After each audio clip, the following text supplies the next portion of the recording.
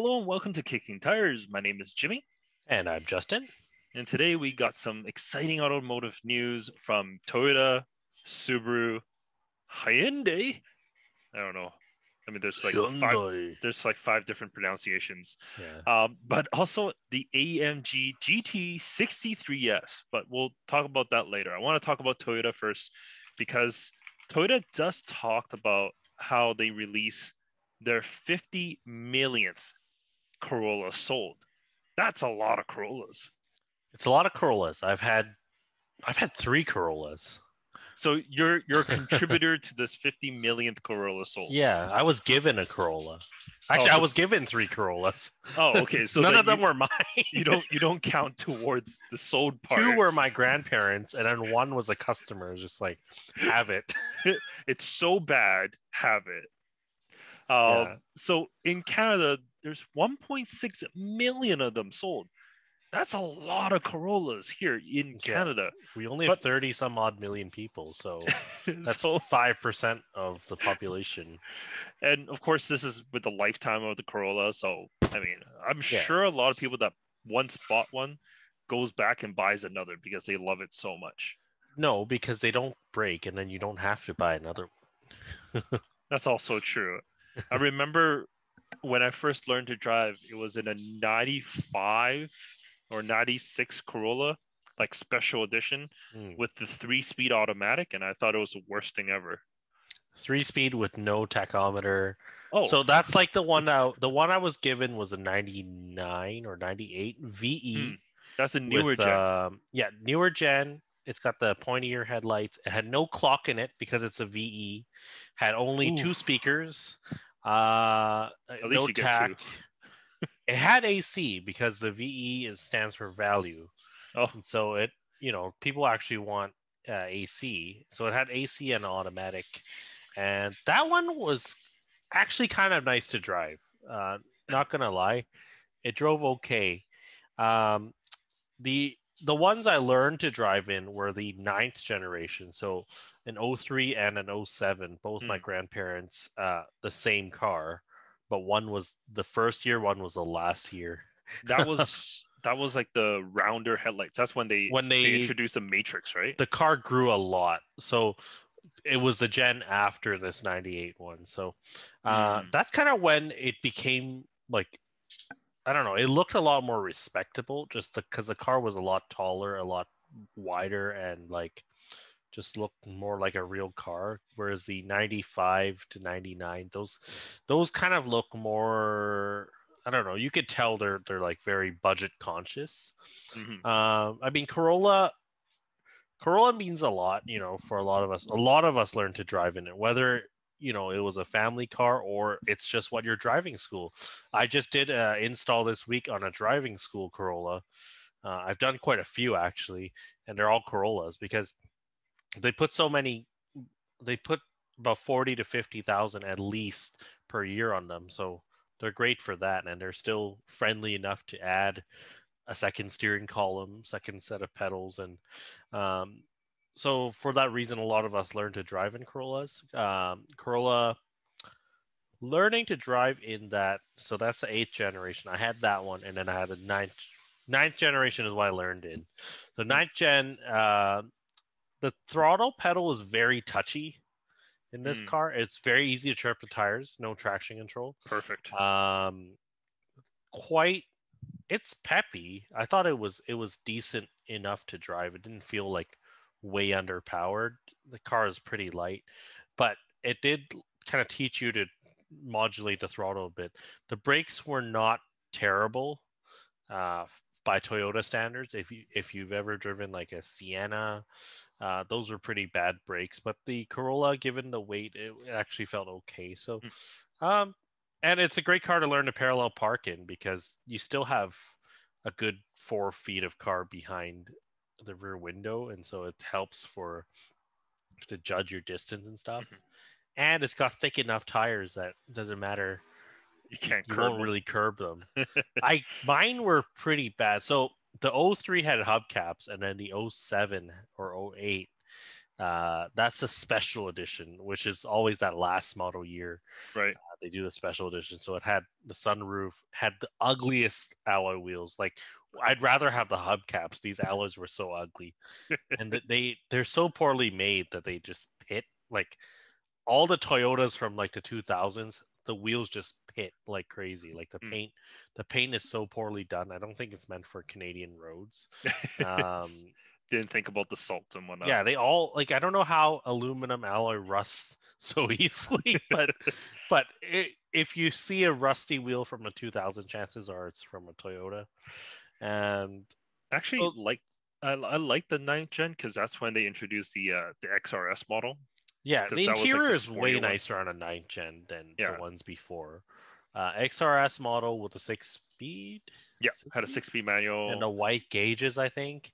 Uh, yeah, both of mine were the base model at the time. So the which CE, which I had was the roll downs. most of like when you see a Corolla is generally the CE model or the VE model or the special edition.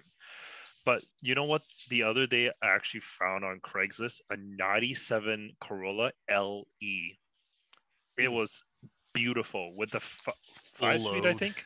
I think it had 5-speed on it. 5-speed manual. Damn. Yeah, with the tack, Had a clock, AC, rear door speakers. Or had speakers in the back. I think it even had power windows. Like yeah, it was loaded. yeah. The VE was loaded. Some of the LEs for the O3 had the leather seats too, and Oof. the cheap wood trim. Actually, one of our friends, uh, Candace had one. The Mm. LE was also given to them by another family. Like they just get handed. Like that's the beauty of the Corolla, right? There's nothing amazing about the Corolla, um, except for the fact they last forever and they cost nothing to run, and that's huge.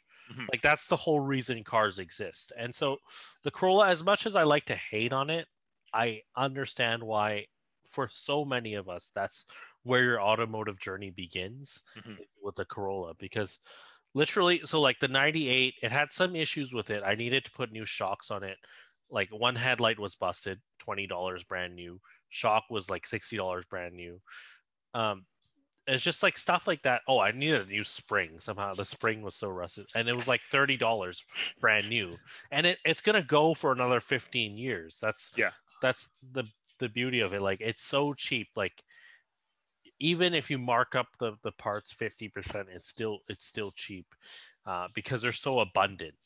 But one thing I want to point out is the Corolla's changed so much over the years. We have here the first gen, second gen, and they look like little stylish sport coupes. It's not the Corollas that your generation or my generation grew up with, or our generation, I guess I should say. I I shouldn't love how you taint you. always put me in another bracket. I love it. um, but it's not really the Corolla that we're so familiar with. Obviously, we have the initial D Corolla, um, Everyone knows about the 86 Corolla. 86, which is still around as an 86. Like the spiritual successor is still here. Mhm. Um, but the point is, the Corolla name has changed a lot. Like it became a hatchback, it's a notchback. It went from rear wheel drive to front wheel drive. And where we're really going with this is that the new Corolla, um, Yeah. it's now going to the Corolla Cross. We talked about it before, and the Corolla Cross, it's really symbolizes something important, which is the shift of the market demand. Right, the Corolla is the car for the masses. It's it's everyone buys them, and doesn't matter how old you are. It's a great first car. It's a great car for retirees. um, Mhm. there's no real demographic necessarily. That's why they can sell 50 million of them. Yeah. Now with the current Corolla, the sedan and the hatchback, as good as they do look on the outside, I think that the current gen looks pretty good, especially when you Oh, get looks SE, aggressive. XSE, Yeah.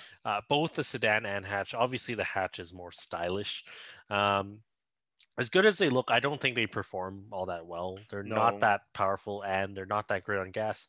And their interiors are kind of behind Mm. their competitors typically. But you don't buy a Corolla because of that. You But that's buy it that's normal. because, yeah, it's always been like unexceptional, and there's nothing that stands out about it because this is a car to last 10, 15 years, be handed down from generation to generation. Yeah. I think even now they still are. That's why they're not that exceptional. But the people that understand, okay, I want a practical, reliable, cheap to run, doesn't depreciate that much kind of car, it makes a lot of sense. Yeah. I talk about having one as a courtesy car twice this year. Actually, had one both LEs, and they were just pretty awful to drive, frankly speaking. But the cross really symbolizes the change, I think, over to a different body style. And I think eventually the sedan and the hatch is going to get phased out probably within the next decade or so. And we'll just have Corolla. This is now the The, next the generation's new Corolla Corolla. is going to Yeah. be a small, compact crossover, a little bit smaller than a RAV4. Personally, I think I don't know if there's necessarily room for the Corolla Cross in the segment, but um, I see why they need to make this shift, and it makes sense to bring this name over. So Well, it's a Toyota household name. Toyota's really good at making like a cross version, like an off-roady, not off-roady, just an Like the SUV IS version. 300 Sport Cross. Oh wait, maybe not that one. Of course, they have the RAV4 that we know. They have the CHR, the Corolla Cross, but there's also a Yaris Cross. And the Yaris Cross, of course, slots underneath the Corolla Cross. Like they they practically want to make a car for everyone. That's really what it comes down to, and for different size of families and whatnot, you might be interested in a Yaris Cross or a Corolla Cross. But I think you're absolutely on the point here. Toyota with the Corolla, as we look back in history, it's a huge difference from where it used to be and where it is now. Um, I don't think it's any worse in terms of performance. A lot of people think the 86 Corolla is some sort of like god tier level vehicle. It truly isn't. Doesn't handle well out of the box. No, The 4AGE is kind of a special engine, but not the ones that we got. no, like a lot of people was like, oh, it was an initial D. That thing can beat like RX sevens. Yeah, revs to 11,000 RP. No, it doesn't really. No, that's in a comic or Yeah. other Guy things, pulls but up with the R34 GTR it's like, and oh, Tofu Boy just yeah, that's fine. past I him. can beat it. Yeah. No, it doesn't really happen that way. So, gotta be honest, the 86, while it is a good car and there's a lot of heritage there, it's not as amazing as a lot of people might think. So, the generation gap between them, after I think like the 92 ish, where they had that GTS version of like the first front wheel drive Corolla. That's kind of when they stopped like a sportier model, Mm. and then they brought it back with the XRS, but then it died down again. So with the previous generation and the current gen, there isn't like a sporty, like Yeah. performance minded. Apex edition. Like they try to spice it up here and there, It but looks amazing. it The just doesn't. Apex, yeah. It's not what gets enthusiasts going. The No, 8.6 obviously is the but that's it's exactly branched it. off. That's exactly it. They take that Yeah. a little bit of that Subaru money and they make the Yeah. 86, and that's going to be their, well, Enthusiast very, model. yeah, enthusiast model that it's easily attainable because Mm-hmm. 30 grand or so, like that's the same price as a Corolla. Mm-hmm. And you can walk into a Toyota showroom and be like, I got 30 grand. What am I going to buy? A practical everyday vehicle that's good on gas, or am I going to have more fun? So they're giving you these options, but they're just not giving it to you under that Corona name. That's all. Yeah, so I do expect the Corolla going forward, maybe in about a decade or so, to be an all-electric crossover. And I think, for our generation, it's very much an appliance type vehicle. Uh, and I think going forward, It probably the would be. Cross is gonna be kind of an appliance too, but maybe a little bit more stylish than the sedan, because the sedan really is quite. I don't know. That Apex edition looks It amazing. looks decent, but It it's looks just so like good. The black yeah. arrow bits that they add, It looks really good. It doesn't have anything under the hood to back it up. to back up the amazing good looks that it has. Yeah, and I mean the Corolla Cross, it kind of has that look that a Corolla should. It looks like it would appeal to, if you're 18, 19, this is your first car. Maybe parents helping you a little bit with the down payment, get really reasonable bi-weekly lease on this thing. It looks like the car that could do that, but also if you're retiree, you occasionally need a back seat for the grandkids. It looks like it will do the job for that too. And it'll be easy to get in and out of. Yeah, so it's such a car for everyone. I think that's why Corolla's gone this way. I think that's why the Golf has gone this way. Mhm. Again, another people's car. The Civic, not quite yet, but we'll probably see that very soon too. Honda's really slow. They're really banking on that sedan to work. Their entire model lineup is sad. Yeah, I mean the CRV is getting an update very soon, but the Civic brand is still they're clinging onto that as the four-door sedan primarily. Let's move on, because from Toyota, of course, like I said, they did kind of combine their forces a little bit with Subaru, and they're making this electric SUV. The Toyota is going to be the BZ4X. Thank you. I can't BMW remember. Z4 X-Drive. I can't remember. I always remember it. But the Subaru version is called the Solterra. Sorry. That's one they should bring back, right? Solara? Yeah. Yeah, Freudian slip right there. You missed that car so much. You want that sporty convertible. Sorry. Did you say Solara and sporty without a knot in the middle? The first gen was semi-respectable. No. Okay.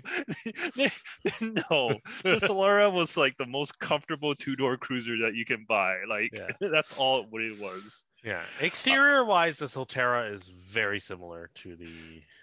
It looks very similar to the Toyota version. It's kind of like the 86 and the BRZ. It's going to be that kind of partnership. Mm-hmm.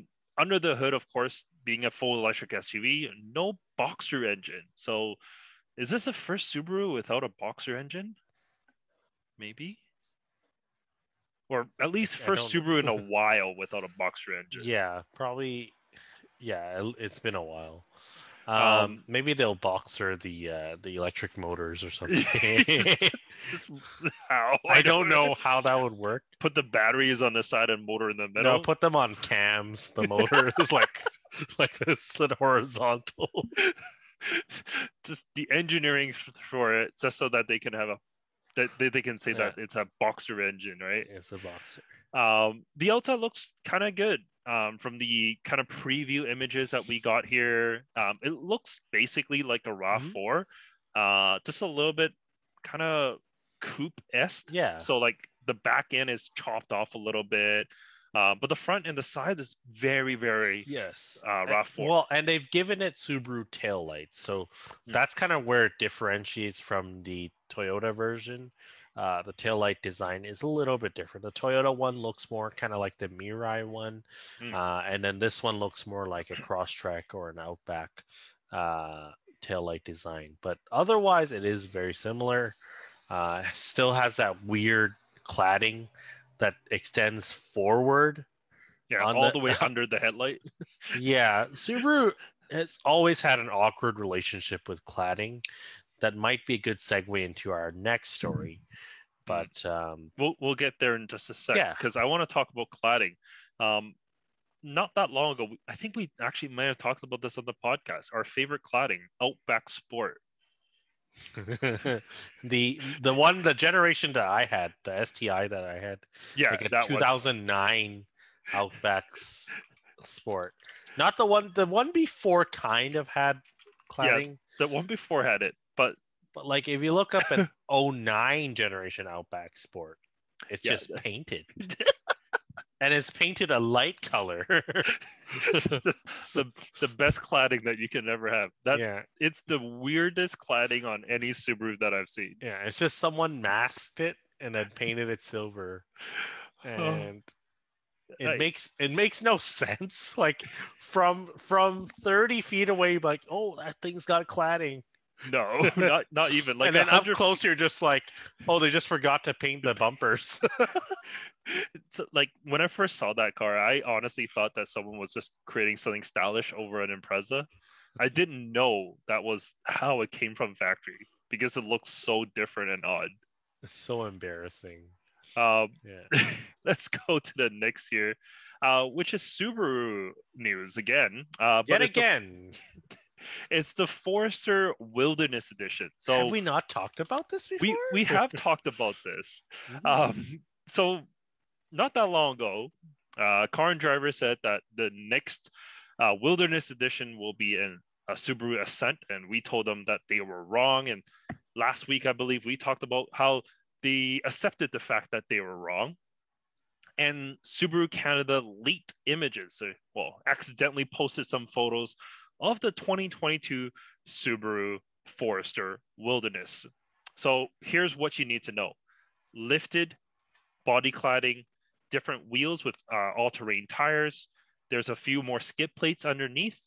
There's stronger roof rails, so you can put a tent on the top. It still has the same 2.5-liter Boxer 4, naturally aspirated with 182 horsepower. Nothing's changed there. Mhm. And the CVT's been revised a little bit so that you get a lower crawl ratio. And that's really it. So we wanted the turbo. We talked about this. We were hoping that wilderness means turbo. It doesn't look like the case, unfortunately. Yeah, I will say one thing is that we talked about this new facelift on the Forester, how last week, but in the wilderness spec, admittedly, that facelift looks decent. It's okay. I mean, it's the It's same okay. headlight that we saw in the Japan one that we showed last week. Hmm. But like in here, it helps a little bit because of the bumper. I think it's Yeah. really how the bumper design goes all the way up to the Yep. headlight. That makes it work a little bit more. Yeah. So, and another cool thing they've done with the bumpers is that the corners have shrunken in a little bit, especially the lower corner. So that gives you a little bit more approach. So a little bit better off-road performance. I noticed they're using the Yokohama Geolandar AT tires, Mhm. same as the Outback Wilderness. Kind of not that cool looking of a tire, in my opinion. Like AT tires, okay, the look matters, and the Yokohamas are just not the best looking. I'm sure there's a reason for it, fuel economy and whatnot. I think it's just supplier stuff, Also, have getting, but they put Falcons on the cross track, like not all terrains, but they put mm, Falcons, so they do have a relationship with Falcon, and so a Wild Peak Trail, not obviously not the AT3W, but the trails might be a good choice. Um, and then in terms of size, it looks to be roughly the same as the existing Forester, yeah. so no, it's not like they revised the CVT ratios to compensate for a taller tire. Maybe they expect people to put a taller tire. That might be why they have to do that. Mhm. Maybe tweak the. Is there a final drive? I don't know how CVTs work, frankly. Yeah, there's But a final drive ratio that they tweak. yeah, if that is the case, that would make sense because they're like, okay, people buying this car, they might upgrade the tires. Now, from aftermarket perspective, the Forester has not been great for aftermarket tires. Um, the reason there's something about the suspension design. When you lift it, the rear tire moves forward, and you have to do Oh, some weird stuff with the subframe, and it's hard to put like a 30-inch tire the on the Forester. Now that being said, like my Rav4, I've got 31s on. But the RAV4 does not drive as well as a Forester. The RAV4 is not as confident on the road as a Forester. So there's kind of trade-offs there. At least in my opinion, the Forester just feels more reassuring. I don't know if it's the all-wheel drive system, but to me, it's a better handling or more confident assuring drive in the Forester. Um, yeah, as far as off-road goodies, it's very similar to what we've seen on the Outback. I like the gold accents that they've done. They didn't It's do very minimal the. on this. It's more minimal. It's a better look. The roof racks got a little bit. The roof racks are beefed up Yeah. to handle more weight for camping. Uh, so it's cool that they're drawing attention to that we've changed something there, but they lost those two chunky random gold bits on the front of the Outback. Right. Um, That was to showcase like the anchor points for mhm, the tow hitch, or not the tow hitch, tow eye. the hooks. I don't Yeah. know. But Yeah, there's you don't get cool that LED fog lights. It's got that kind of the pattern, yeah. machine gun, or what did you call those back in when retrofits were a big deal? They did Oh, that. this almost looks like the Q45 Yeah, headlight yeah, retrofit. Yeah, yeah. yeah. So it's a cool look. Blue. I don't know if blue is my ideal color for this I don't know what you're for talking this about. spec. Subarus only come in blue. In my books, Yeah, anyways, there should be a big gold 555 right next to just yeah. on the It should side have panel. gold wheels too. Like Oh the yeah. black doesn't. Black wheels don't really make sense for off road No, they don't. I because hate they black just get wheels. gloss black. Like it just gets scratched up. Yeah. It doesn't really make sense for this type of vehicle. No, it doesn't. Um, I hate gloss black wheels. yeah. Every You either single do time. bronze to match the accents on this car, or you can do even a gunmetal, just for low maintenance. Yeah, Yeah, I don't know what they put silver that. kind of dorky. So yeah, But yeah, that's really it. Unfortunately, actually, one more thing.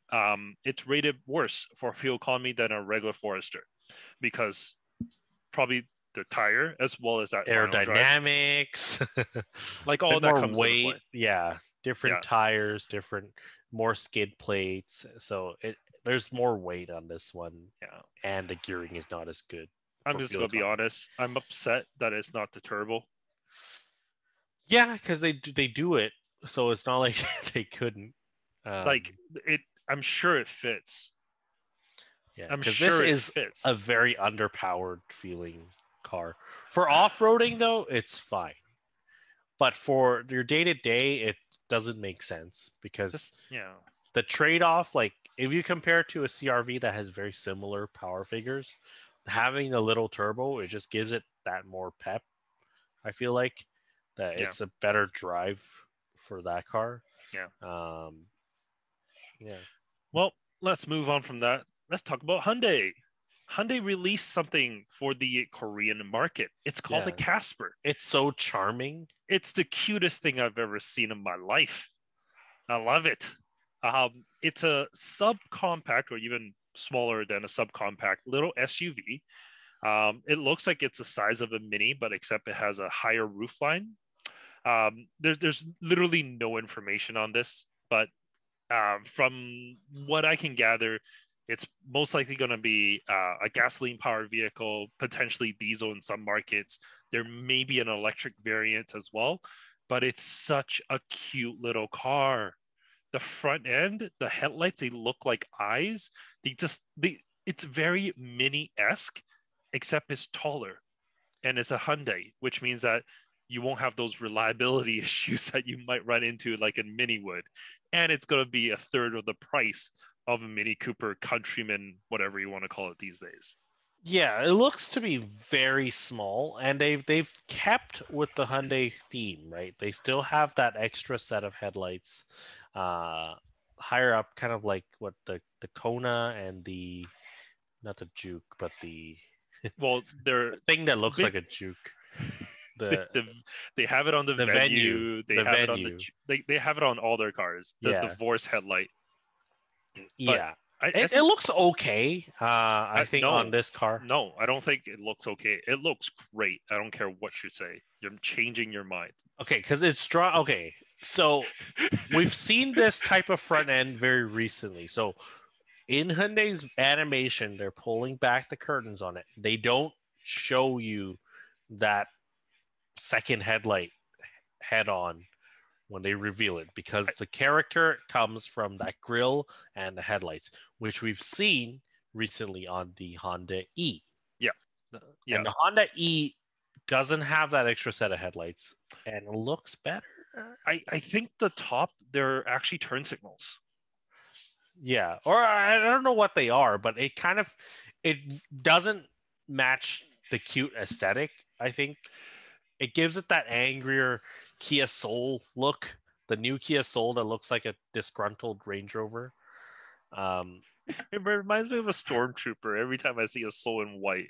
Yeah, yeah. That's all it is. It looks like I don't know how I feel about the grill, that whole fascia, the upper portion. A little bit of black plasti dip, and you're good to go. It's blacked out already. I can't then, black out the turn signals. Why not? I tint my turn signals so they work less. Hashtag. There's repeaters on the mirror. All right. I still like the It's look of this fine. car, but I think that's, I've talked about it before. It's the Hyundai, the inconsistency with their design, and the fact that they don't kind of carry on, Yeah. design cues from This model looks to nothing model. like any of their products. Yeah, it looks kind of like the top half of a Kia Soul, which isn't even a Hyundai. Yeah. There definitely doesn't look like their own product. But I think, that's not a bad thing. If there was no Hyundai badge on it, and you told me this is the best-selling Chinese EV in certain markets, I absolutely right? believe that. The size and the look and how wild it looks, it's not a bad look, but it doesn't scream Hyundai. And it's like, I think as a brand, I've said it time and time again, is that you need to work on branding. And obviously in the domestic market, they've got that cornered pretty well. But you know what other car it reminds me of? Is Trailblazer. The new one. That new one? Trailblazer. The one that hasn't been selling at all and no one wants it. Yeah. I drove one recently. A customer brought one in. I really liked it. Really? It's quite nice. It's like a Hyundai actually.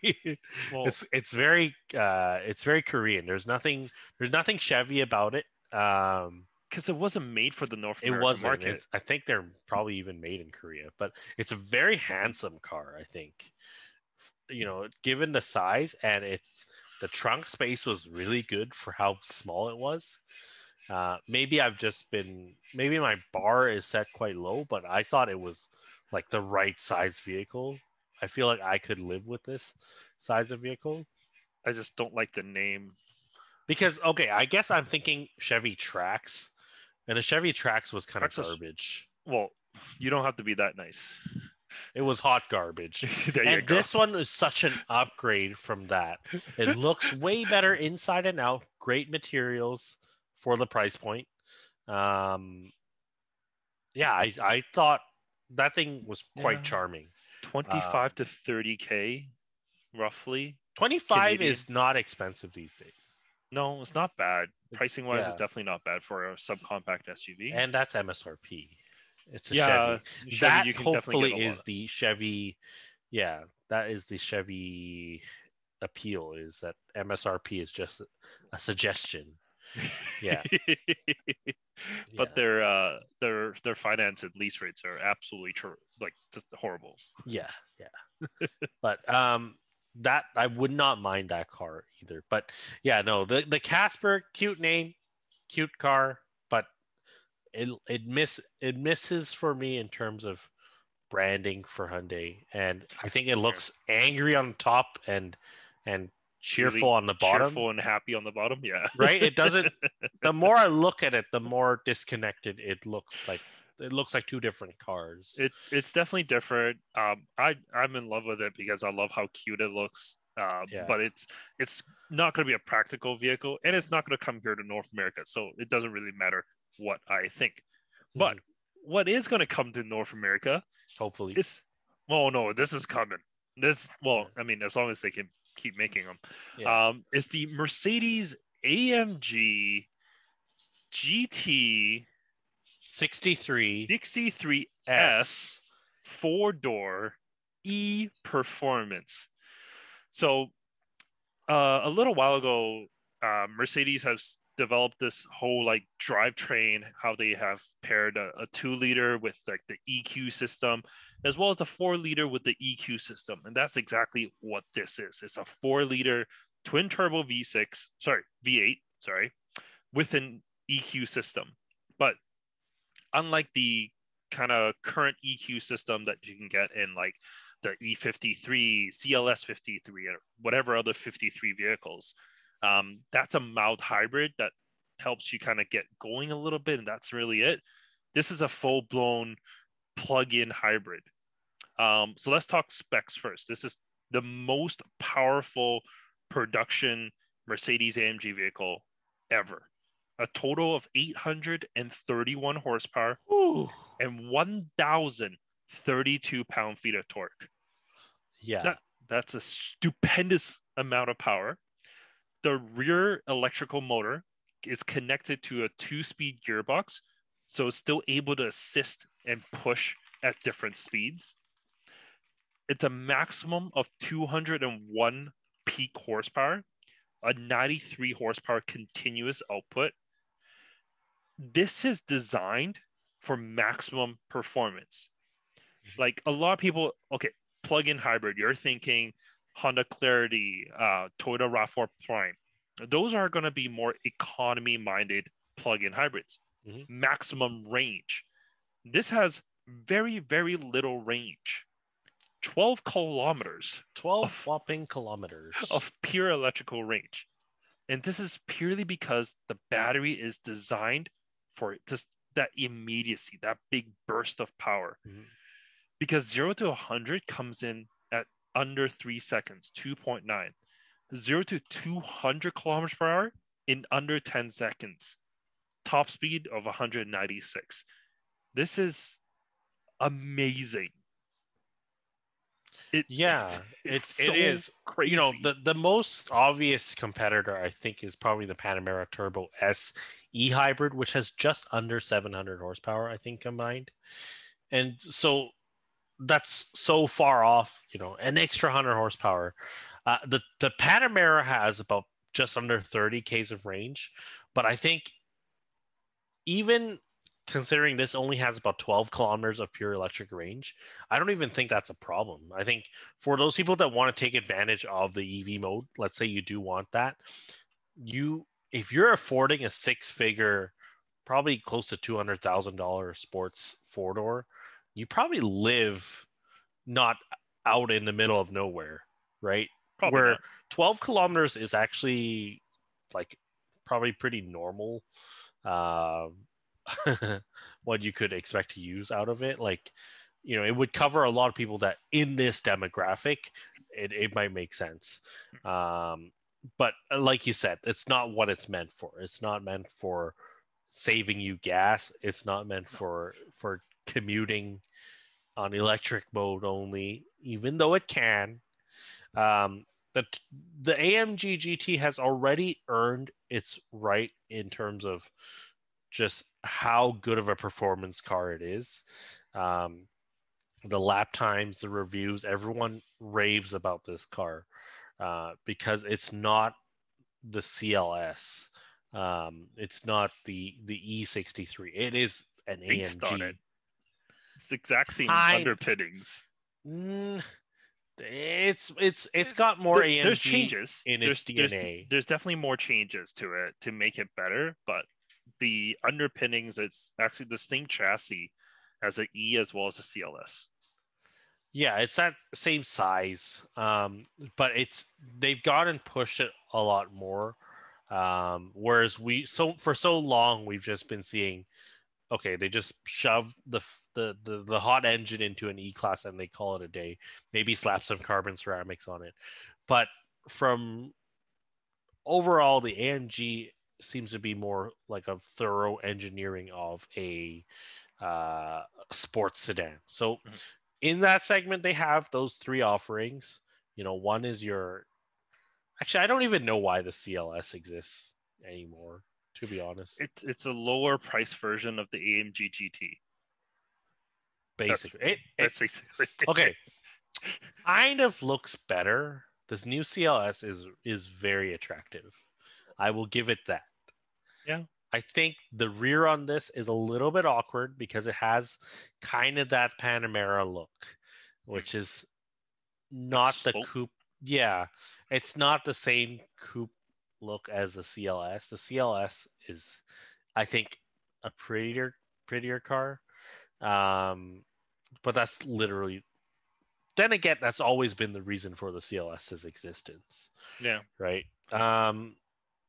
Can we talk about the most unfortunate thing on this vehicle?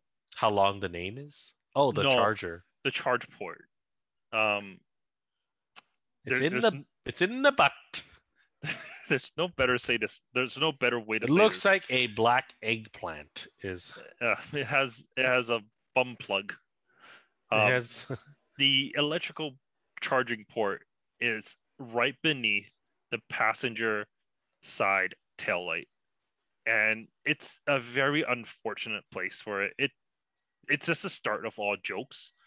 But not only that, it means you have to back it up to charge it. Here in North America, I found out that not a lot of people like backing up their vehicles, especially even the to ones that do it themselves, which this car probably will.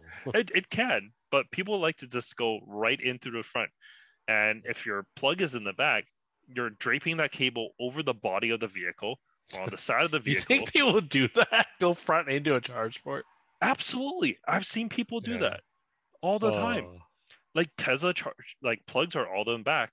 I've seen tons of people go front in and have that cable drape across the side over the brutal. top of the vehicle to charge. Like it doesn't make sense to me, but people do it. And that's exactly what's going to happen here. So, above the fact that it looks like it's a bum plug, which it is because it's a plug right on the bum of the vehicle, people are going to damage their own vehicle as they're charging this. But who's really charging this outside? I don't think people are going to be that much. Mm. It's probably going to be charging it at home mostly. And that's really it. Yeah, or just don't charge it. Yeah. Let's talk a little bit about styling changes because there are almost none. Um, the front end of the lower bumper, the lower fascia, has been revised a little bit. There's little E badges on the front fenders where it says E Performance. The S on the rear hatch is now red. Of course, we got that bum plug port on the rear, and that's it for external changes. There's different wheels, of course, but I mean, most people can't tell from that. Oh, you can get carbon ceramics, which is nice. But And you get the hideous AMG monoblocks. That's always been the question. In the last few episodes of the Kicking Tires podcast, that has been can you the get topic of debate. the AMG monoblocks on this? I hope to God not. Well, the wheels in the press photos, they're actually really funky. They're a split 5-spoke design, but on the outer edge, it looks like it has Saturn rings around it. I To saw make it. this recently on a C63. Oh, really? Just yesterday, there was one parked right outside my place, and it had a ring inside, like Oh, the NKNTO3s. And I oh, was like, that's weird. I was like, did they always have this? Huh. And yeah, so that Was it a newer C63? yeah, it must have been a 20 or 21. Huh. It was wrapped like a teal color, but Oh, yeah, I'm just gonna see if the 63S you can get the monoblocks on them. So chances are you can get the monoblocks on the E Performance. It is quite. It just ruins the whole lines of the car. I guess you can get monoblocks. Yeah, it's rough. Like, but I guess they're allowing this on all of their models. I yeah, Well, it's I only just available on the. I just put a picture. I can't. You know I what? don't know how you extract it. Here, let me do this. AMG GT mono block. Let me see if I can find it from that. Yep, Oh, there you go. there's billions of photos already. It's Yeah, And you know what? The fan. Oh my god, that is so ugly. Oh, that's in chrome too. That's great. Look at Oh, the white one. Oh, they're so big too. Like the the tires are so 23s. low profile. These ones are 21s 21s. actually. Oh, okay. So slightly smaller than the GLS ones. You GLS, know yeah. what people is gonna do? People are gonna buy the GLS ones and gonna put it on this. Go 23 monoblocks. Just wait, you're gonna If see it there's one day. yeah, if there's one thing that makes this wheel uglier, it's a low profile tire. Yeah, as Oh, if it this. could get any uglier. But yeah, so there is the question answered. In case you're wondering, they do make a monoblock application for this car. Oh, that's horrible. Uh, Other than the wheels, I think who overall the who car looks sees good. like the wheel on this press car and goes, you know what? I'd rather have the monoblocks. Like, and I'll pay $2,000 for them. It's a Okay, it's a fifteen so hundred dollar option. I was curious, how much people love or dislike the monoblocks. So I actually posted that question on Reddit like 2-3 weeks back. It was actually quite split. Like it was a good Mhm. 50-50 of Yeah, people that were on there that I'm not even loved or hated. surprised. They're Because wrong, but I'm not. I like there's some people that love the heritage of it, which don't mind how they look. But if you love the heritage, you would probably also hate it because they're not the right size for the vehicle. Exactly. Like Yeah, the AMG, the classic AMG monoblock with the deep dish, with a fatter tire, it is very nice. You know, on a like a 190E. 124. Yeah, like Yeah, those are nice. they they look. Or what, a 500E. Um, Yeah, yeah. The 500Es with the monoblocks, I think with it's this like perfect. it's like a three piece monoblock. They look so good, Yeah, but the AMG GT, that white one right there, is just awful, awful, awful.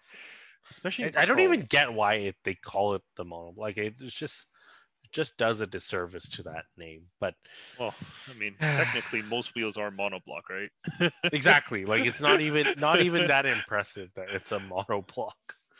Yeah, Yeah, I this white AMG GT with chrome monoblocks. If you're listening in, search it on Google.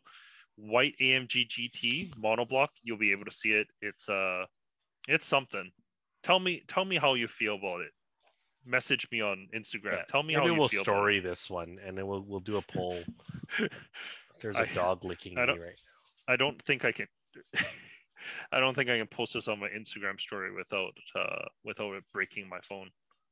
It's that pretty of a vehicle. now. Hmm. Um, all right, that's enough of talking about AMG. Let's talk about the CX-5. How many times have you reviewed the CX-5? I feel like All right, so I've reviewed it a few times. is this All a right, 21.5? this is a 21.5 in Canada or 21 in the US. They updated the infotainment system. It's the same one that's in the Mazda 3 or the Mazda CX-30 now. Hmm. So it's a wider screen, it's faster, it works better, but you don't get wireless Apple CarPlay anymore. You had that on the, What? I know, it's crazy. You have to plug it in. There's a thing called a wire. It's super old school. But yeah, that's really the only change, and that's really it. I mean, the CX-5, it's gonna Yeah. have a big refresh in 2 years. I'm thinking not the 2022 model year, but 2023. I think that's when it's gonna be the next CX-5. Yeah, because with this generation, it was more of a style update It was a than. style update, but they also refreshed a lot of the stuff on the inside, and they Yeah. put in a lot more sound deadening within the vehicle Hmm. to help it just be quieter and be more upscale. And you Nice. definitely do hear the difference. Like the first CX-5 versus this, it's worlds apart on how they drive, as well as just how loud that interior is. Um, and within like the wheel arches, you can see on this current CX-5 that like they put that felt lining on there rather than the regular plastic. So that way it's absorbed some of that sound a little bit more. So they thought of things like that to help. I don't know. I still think the CX-5 is a very pretty vehicle. I don't have any problems with it. It's a little small, especially the back seat and the trunk area compared to other compact or mid-size, depending on what you consider it as, Yeah. SUVs. Because like the Forester is bigger, the RAV4 is slightly bigger, the CRV is huge. Same thing with the Nissan Rogue, also huge. Yeah. The CX-5 is like you said this best. Like there's really no reason why Mazda has to make their vehicles smaller. You said this, I think, like a year ago when we were talking about it. There's literally no reason why Mazda hasn't made their vehicles smaller. The compromise on making it smaller, making it lighter, to have a better driving feel, sure, it pays dividends to maybe a few people, but to most, they honestly wouldn't care. Yeah. No, and the what I mean by there being no reason is that giving you a slightly larger trunk does not make the car inherently worse to drive. Like I don't know, like all of the length, the real estate on this car is on the hood. Like there's quite a bit of space between the front of the engine Yeah, and the front of the bumper. there is a lot of hood space, but because of the turbo motor, they kind of are using that space now. With the regular 2.5, just the naturally aspirated version, Yeah. they weren't. Yeah, Actually, like I'm did you looking know at you sitting in the back of it, and it's just like that's just enough. it's sufficient? Yeah, It's not great back there by any means, but it's sufficient. But that's why they make the CX-8 as well as the CX-9. CX-8 is Japan and actually most of Asia models, whereas CX-9 is a North America or Canada, US model. hmm But yeah, like I said, but you still have the same problem, which is like it's still a fraction of the size of a Pilot. yeah, the CX-9 And is like it's bigger than the CX-5, which is perfect, but it's so much smaller than like a Honda Pilot. Then you're like, why? again, it's like why again? It's yeah, that baby seat is right up against you. Yeah, Um, fitting child seats in here is definitely a little bit more of a struggle. There isn't as much space as I personally would like. yeah, Um, putting 3 people in here, fine. yeah, 4, struggle. 3 yeah. with stroller, and then you go to Costco, not applicable because you're not going to have a good time. Yeah. And so here's the thing for me is that I do care how a car drives, but interior materials, that's something that like the first few months of owning a car, it kind of matters. But then it kind of eventually it just becomes neither here nor there. If that's your daily commuter vehicle, eventually it just becomes that. And I don't really care that, the dash upper trim is so much nicer than anything else on the market, I would right? disagree with you. So I had a CX-3 before. The CX-3 is nowhere near as nice as this, and it was a base model CX-3. And it was even more of a compromise in terms of space. Yeah, it was really bad. The HRV is so much bigger than the CX-3, but I got a good deal on it. Anyways, the CX-3, I went from that, a 2016 CX-3 to a 2010 CRV. And like you're talking about the materials on like the upper dash and stuff. Like the CX-3 wasn't great. Like it had padded like upper door panels and whatnot, but the rest of it was quite plasticky. But the CRV, I sat in that and it's like everything is this plastic. It's Mm-hmm. bad all over. And like it's not only the quality of the plastic, but how everything feels. Like it's super scratchy. Yeah. Um, it, But I like think given like the contemporary, like you got to go Rogue, like a 2021 Rogue or 2021, I don't know. But yeah, if you go Rogue versus a CX-5 2021, you're not going to go into a Rogue and be like, this is disgusting. It's okay, not as nice as this. we Some things are not as nice. we can't really compare the Rogue because the Rogue is really good. If we say Yeah. the CRV, let's say the CRV, I'm okay with that one. the CRV has good parts, but Yeah. there are parts that they have this stitching that's on here on the dash. as well as like that it around the won't center matter console. after 2 months of owning it. You But will like not. It will not bother you. I, just knowing that it's fake stitching bothers me. But you know what does bother you is that the child seat pushing up against your headrest that's what bothers you. That's The fact fine. that you go grocery shopping and then you're like, ah, crap. That's what will bother you. In the That, long run, these things are what matters. that's When why the you buy a car is 4 or CX-8 5 years 9. old, you don't care about the interior materials anymore. That's why you buy a It's CX-9. Such a so hater. that's kind of where I still stand with Mazda and like all of their products is like you're investing in something that is not fundamental to my use or the purpose of the vehicle. You're honestly you're not wrong. A CX-5, it's a very good car. If your kids are a little bit older, they don't need child seats, they don't need a stroller, it's fine. Yeah, But like when that they're younger, tweeter grill is so nice. oh, the Like bow surround, yeah. like it looks so much nicer than anything else in this class. But does it matter? Or is it going to, Yes. if you own this thing long term, it doesn't move the needle. And that's the problem is that you're investing in a tweeter grill when you really should be giving me, a little bit more leg room, a little bit more headroom, Well, let's hope the focus on fuel next economy. yeah, also not great point. But we'll skip over that. I think the next CX-5, Mazda is going to learn a lot from this. But Mazda is also going upscale, right? They're no longer hitting the Toyota Toyota, Nissan, Honda market. They're trying to aim for luxury markets. And on their previous press event, when they sent us a CX-30, they were comparing their CX-30 against Mercedes GLA, BMW X1. Like they're comparing high-end brands. And when you do compare those high-end brands with a lot of the later Mazdas, you're getting similar interior information and like details and everything, except you just get it at a much lower price point. Mm-hmm. But I think the people that are buying those like kind they of buy it for the brand. Exactly. That's the problem. But there are still people buying it because they want an entry-level luxury vehicle. And if they're not buying it for the brand, for those that aren't, Mazda, it's a really good step because you're getting those like luxury appointments, but not that luxury price and the stupid dealer fees that you're going to be paying at a typical Mercedes, BMW dealership. It's going to be cheaper to repair your Mazda than it is a Mercedes. Mm-hmm. Yeah.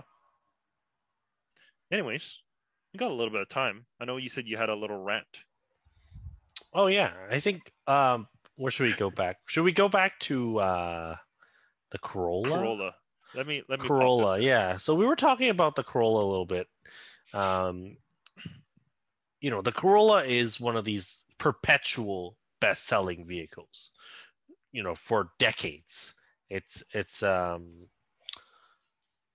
guess I don't even know where to begin with this car. Is the Corolla does not do anything exceptional. We talked about this earlier, and it's like it none of the refinement, the power, the fuel economy, the interior materials.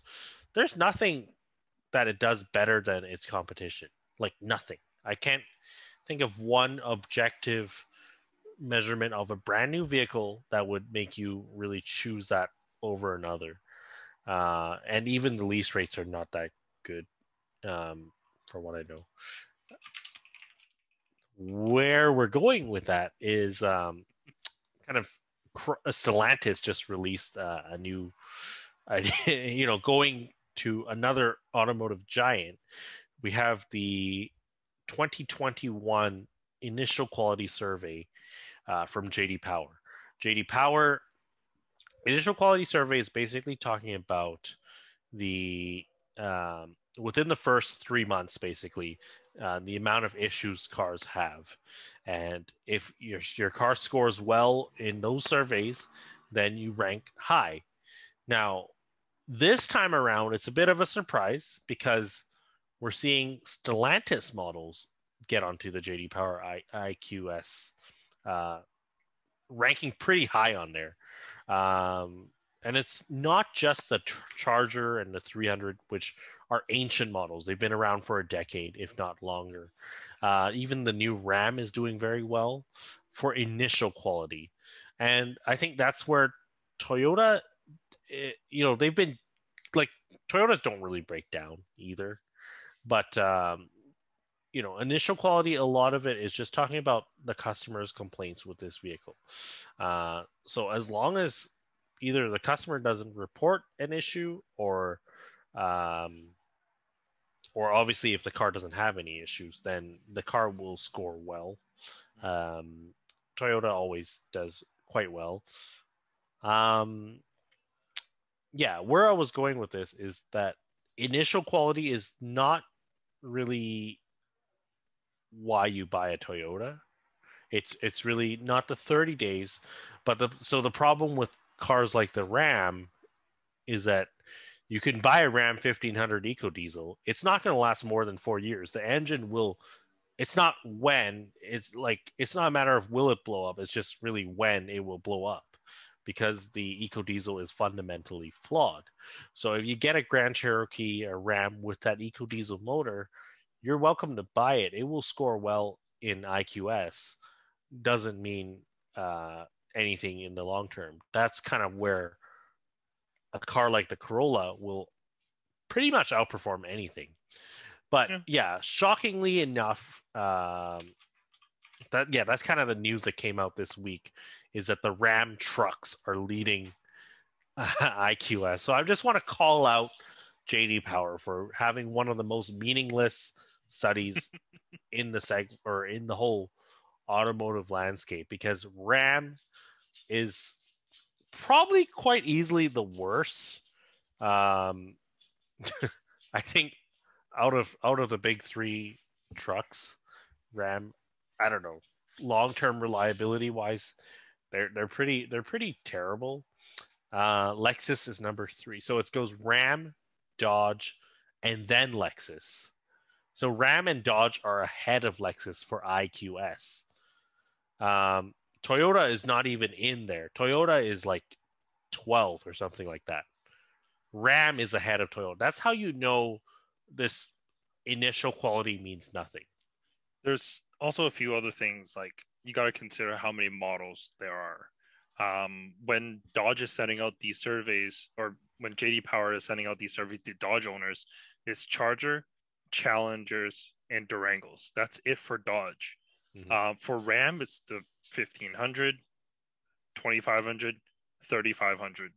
They also have like the Ram Wagon, ProMaster, the ProMaster, but that's towards fleet, and I don't think this counts for fleet. Yeah, so Toyota is basically average now. That's how, Toyota and Ford are basically at the average, the midpoint. Lexus is high up there, obviously, but yeah. So I think when you go to it, I guess the thing to note is when you see an ad for a car, or you go into a dealership and you see them bragging about their JD Power Award, just know that means nothing. That doesn't mean your car is going to hold up well. That doesn't mean it's going to have good resale value, because after 4 years, when that engine blows up, it's not going to be worth anything because it doesn't run. At least the initial reliability. Yeah, because in the first 3 months, because what's going to plague these cars is when these manufacturers update their infotainment system, you're going to get a lot of bugs, and eventually they iron out the kinks with those things. But in those first 3 months, it's going to be frustrating as heck. What else? Yeah, but I mean, that's really, I don't know. It's really important that you just take reviews and surveys with a grain of salt. Like these surveys, as objective as they seem, it's not. I'm not saying there's a bias within JD Power, but it's just like, it seems like it's something that was just fabricated to give auto manufacturers something to put on their mantle. right? Like, Yeah, yeah. that's what it feels like. And you know what's hilarious? Ram and Lexus, or no, Ram and Dodge, number one and number two. Guess what's in last place? Chrysler. Oh, Yeah. How ironic is that? You took home both first and last place, making the same car. Chrysler only sells Pacifica and 300. I Mhm. didn't know they were having problems with the Pacifica. Yeah, it's not the 300 doing it because the 300 is over 10 years old. Yeah, So it's the Pacifica definitely causing a bit of grief, I guess, especially it's reported issue, so maybe there's a lot of mommy bloggers that ended up with a Pacifica and are now complaining about it. Whereas people with a Ram 3500 maybe not so picky about maybe. things. Um, so yeah, again, it's so meaningless because guess what? These cars are going to be built the same. They're going to last roughly the same amount of time. A Dodge and a Chrysler. A Dodge is not going to significantly outlast a Chrysler. Um, but yeah, that's how ironic this study is because they've taken first and last place. Yeah, definitely odd. I mean, I can't say much to this. Most of the cars that like all the cars that I get, they're all brand new models with less than 10,000 on the clock. So Rarely have issues, right? I really don't have any issues with any vehicles. Land Rover. The only time I had issues was with Land Rover infotainment. Actually, I Turn did have signals. the turn signal. There, I give an okay to that one because that turn signal issue, that car was used in Grand Tour. And as you saw Oh, in Grand Tour, it was they beaten quite abused it. hard. So I don't I don't blame the turn signals as much, but the infotainment, that's different. But I mean, with every single manufacturer, I recall every single infotainment restarting while I'm driving. Um, it's one of those things that's just normal now because the infotainment itself is working on its own operating system. It happens. Mm. It's normal. I don't think it's any different than, just a computer that needs to be restarted every now and then. It's Yeah. fine. That Did you that's what try I turning it on and off? yeah, Yeah. first thing I've done. Yeah. You used to work in IT and Yeah. Still dealing kind of with do. end users. Yep. Yeah. And so, yeah. It's normal. In Yeah. any case, I think that's really it. Good place for us to end here for today's little episode of Kicking Tires. And we'll see everyone next week. Catch you next week.